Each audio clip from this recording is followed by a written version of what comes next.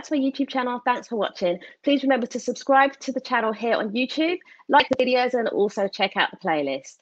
So today I'm talking to a physical therapist. Her name is Hanson. Hi there, thanks for joining me today. Just introduce yourself and just tell me a little bit about where you work. I am located in Hurst, Texas, and that's between Dallas and Fort Worth.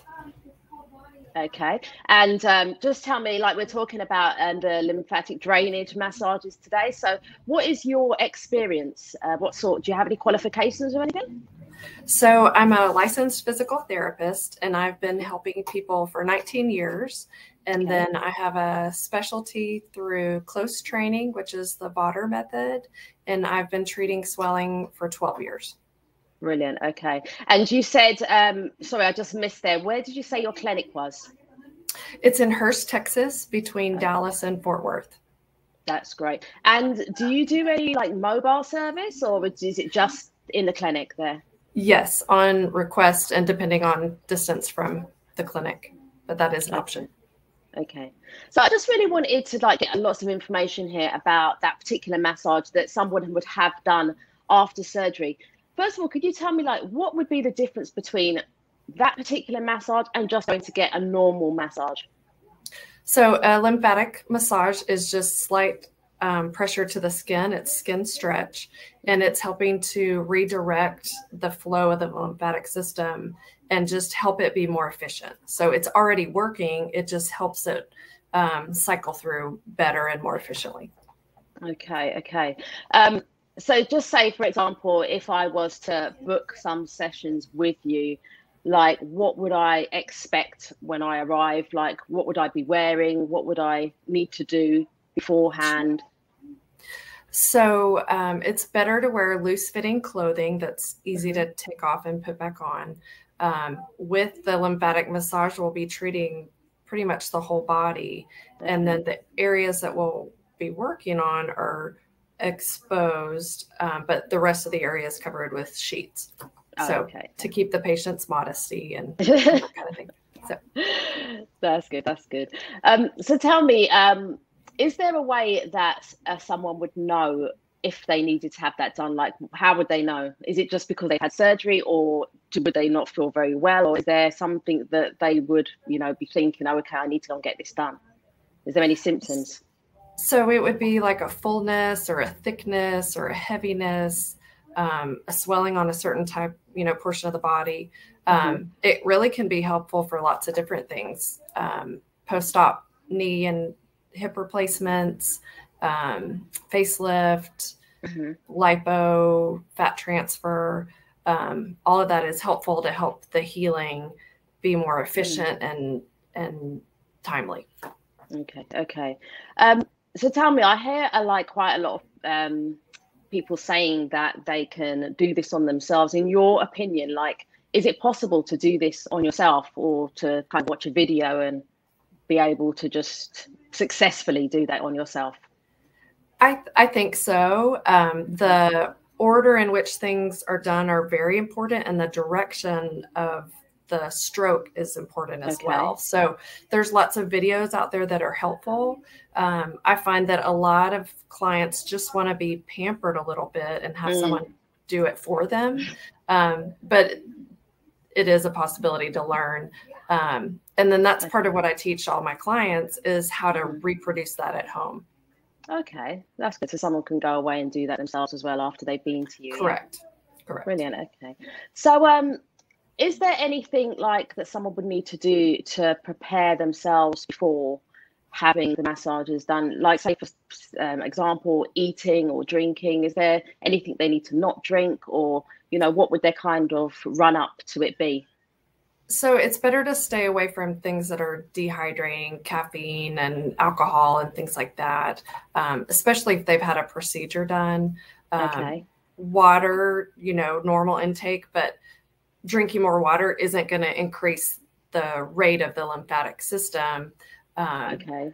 Just you want to have a general balanced diet. So what about like things like, say, if you was a smoker, would it be still okay to carry on smoking? Or it's not best for healing. It robs the body of oxygen. It would just slow things down. Your system isn't as efficient when you smoke. Okay. So it's not advised. Okay, that's good.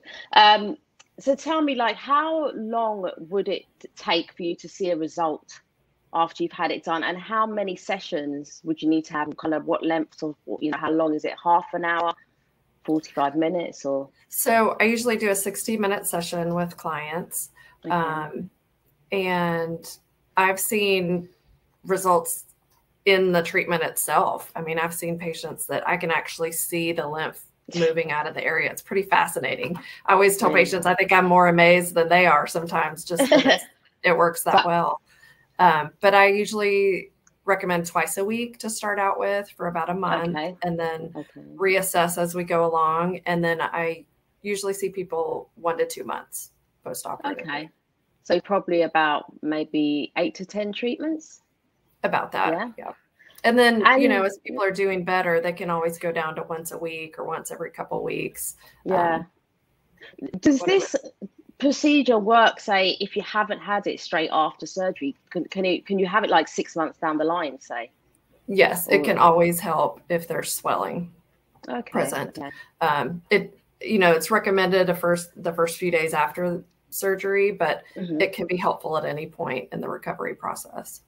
Okay. And was that going to be for all cosmetic surgeries, or is there surgeries where it just wouldn't benefit? Like, where is the lymphatic system draining kind of like? So it's all throughout the body. You've got regional lymph node beds that are in your armpits and in your groin and in your neck and in your gut.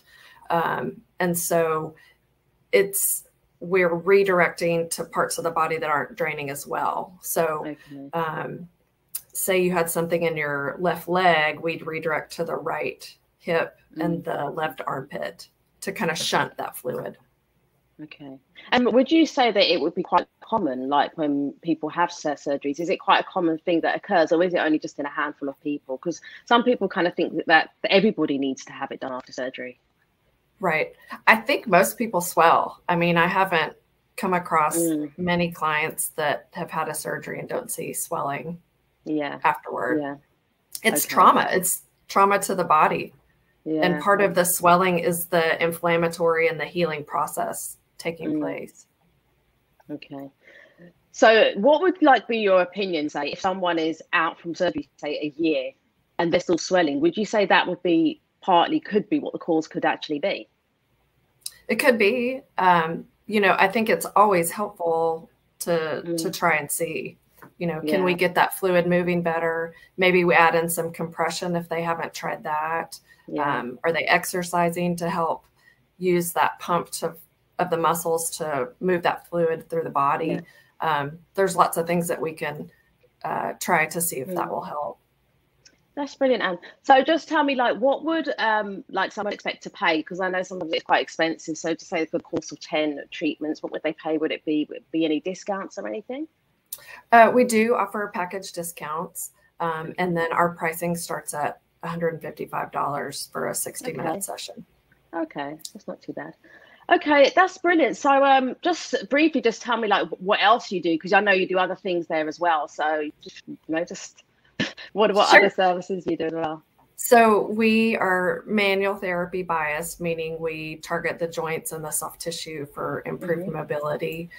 So we treat head to toe, orthopedic problems, balance, things like that. We also have a class 4 light force laser, which is considered a hot laser. That works on the theory of photobiomodulation, which is a lot to say, but it helps work on the mitochondria portion of the cell, and it can help with pain and swelling. So that's brilliant. We're one of the few in our area that has that. And that's actually behind me in the corner. So. Okay, that's brilliant. So I'm going to put all your information, your details and your website, telephone number in the video below so that anybody can contact you. Very good. Thank you so much. I really appreciate it. That's right.